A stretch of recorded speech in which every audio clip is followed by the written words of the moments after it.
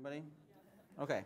Well, our next speaker is someone that you're going to want to have in your group when the zombies come to town. Not only is Tylewr Thompson the current manager of the Outdoor Leadership Center, he's also captain of the CSB+SJU Nordic Ski Team. So he'll be able to help keep you alive in the summer and in the winter. So all good skills while you're roaming the Minnesota wilderness. But keep in mind that Tylewr, despite his love of nature, he does have a secret that might one day keep him from elected office. And that secret is he is afraid of snakes. For all of the love of nature that he has, Tylewr will jump into your arms Scooby-Doo style at the sight of a snake. So please welcome Tylewr Thompson.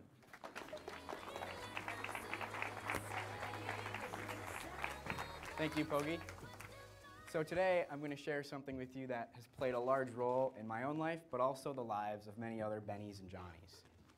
Now this past fall, Nature RX, which is a group dedicated to promoting the outdoors, released a series of short commercials promoting their prescription drug, Nature.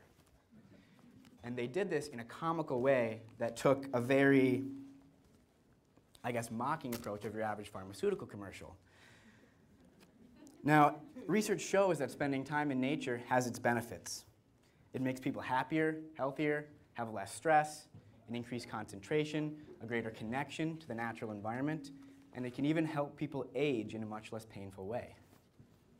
Now, every fall, first-year students have the opportunity to start their college experience in nature at St. Vincent St. John's, and that is through what's called Collegebound. Collegebound is the pre-orientation program where students choose to participate in a rock climbing, canoeing, backpacking, or camping trip prior to the start of the on-campus orientation. Now this trip is more than just a canoeing and rock climbing trip, but it allows first-year students the opportunity to make friendships with their future classmates, gain a better sense of who they are as an individual, learn valuable skills that they'll use throughout their next 4 years, and make that transition into college. Now, the Collegebound program first began back in 1987, and after nearly 30 years, it has impacted the lives of more than 1,000 students that have participated in this optional program. And it's truly a once-in-a-lifetime experience to spend this 1 week in transition to college with your future classmates, friends, and mentors in this wilderness setting. Now, with the philosophy of It's Your Trip, each group of students just decides their daily journey, their canoe route, their meals, their campsites. So the power of the decision-making power of the trip is in their hands. And groups of students are made up of 7 to 9 first years with 2 to 3 current students that facilitate each of these trips.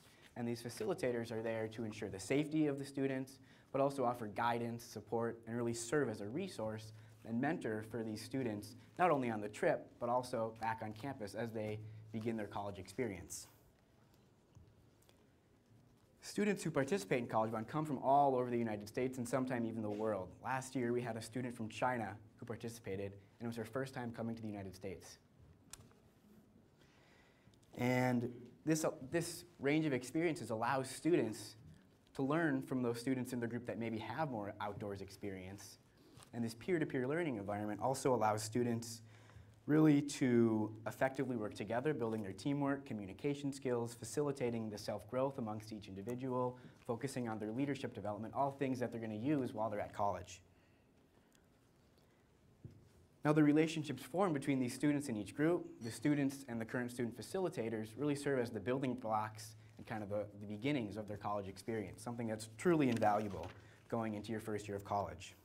Now, many students say they wish they could go on Collegebound over and over again, from forming these friendships to spending time in the outdoors and transitioning using this nature into college is truly invaluable and remarkable from the outcomes we've seen.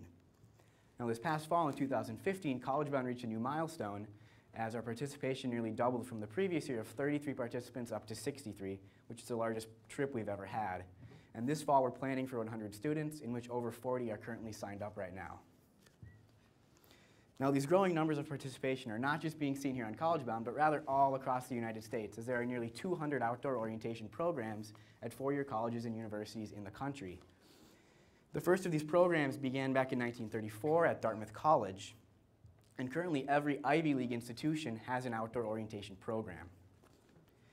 Now, of these 200 programs, many of them are optional and serve as a pre-orientation experience like Collegebound, where students register and pay a fee to participate, but other programs are now becoming mandatory because research conducted by college administrators, professionals in the outdoor field, have shown that students who participate in these outdoor orientation programs prior to the start of their first year of college have had higher retention rates, better academic success and higher GPAs, and the students have higher perceived student development outcomes. Now, from a student's perspective, you make friends early on before you even start college. You gain a better sense of, or higher confidence as you go into college. And you kind of gain that sense of community even before you start college as well, something that we at St. Ben's and St. John's have a lot of.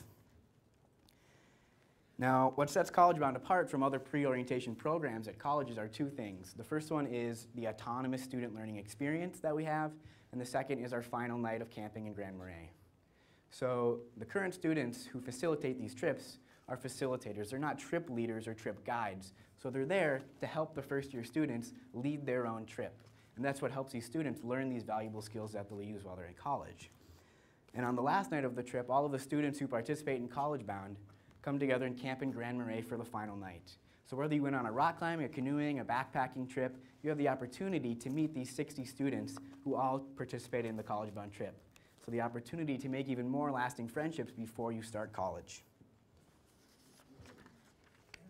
Now, what defines the success of this program after 27 years is not just that it's been in existence for so long, or that these numbers of participation are increasing, but rather it's seeing these friendships form by these students on that final night, knowing the lasting impact that this trip will have on them, and how strong that these friendships will last them not only at their 4 years of college, but beyond that, once they're graduated into their career. Now, having participated in the trip as an incoming student, led the trip for 2 years, and coordinated the growth and the planning of this trip this past year, I would attribute much of my success in college to going on Collegebound and spending that week in the outdoors with those people that I met. Now, while Collegebound is only available to first-year students at St. Ben's and St. John's, these outdoor experiences can be emulated in so many ways for people of all ages. There are endless opportunities for you, your family, your friends, and your coworkers to orient yourself in the outdoors. So whether it's a transition from high school to college, from college to a career, from one career to the next, or even week by week, these outdoor adventures serve as transformational experiences for any type of transition throughout life. These experiences are great times for reflection, a fresh start, and really to renew yourself in the outdoors. Now, Sigurd Olson once said that people go outside into the wilderness for many things. The most important is perspective. You take trips, you may go for fishing or for scenery or for the companionship, but in reality it's something much deeper, and that we go to the wilderness for the goods of our souls. Now, whether it's a short walk in the woods, a week-long trip to the Boundary Waters, a 6-month through hike on the Appalachian Trail, my message tonight for you is to take some time for yourself in the outdoors. Disconnect, turn off your phone, connect with the natural environment, relax, refresh, and renew yourselves for these new experiences that will come next throughout our lives. Thank you.